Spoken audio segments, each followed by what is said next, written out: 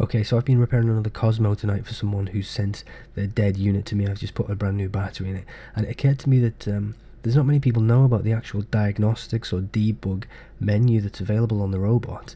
Anki put it in, I think, in a later patch, but it kind of got forgotten about. All you need to do is when your robot's on the cradle, you raise and lower the arms once, and then you lower and raise the head once or twice. That will bring up this special debug menu that not many people have seen, I don't think. Not many people are talking about it online, but there's actually quite a lot of useful information you can get from these menus.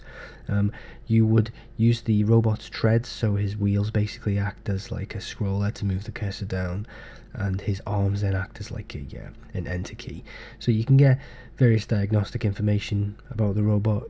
You can see what the accelerometers do, and you can connect to his sensors. You can see what charge is in the battery. You can see how much charge is coming through to the battery from the cradle. It's when you put it down.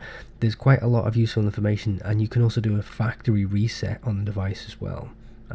So if you've got any kind of problems with your Cozmo that these guys are getting on in years now, if you've got any kind of functionality issues and you don't think it's related to the battery, you could always select that factory reset option and just wipe it clean and start again from day one. There's plenty of information here. Please do leave any comments if you've got any quick tips yourself. We're trying our best here to keep these guys going.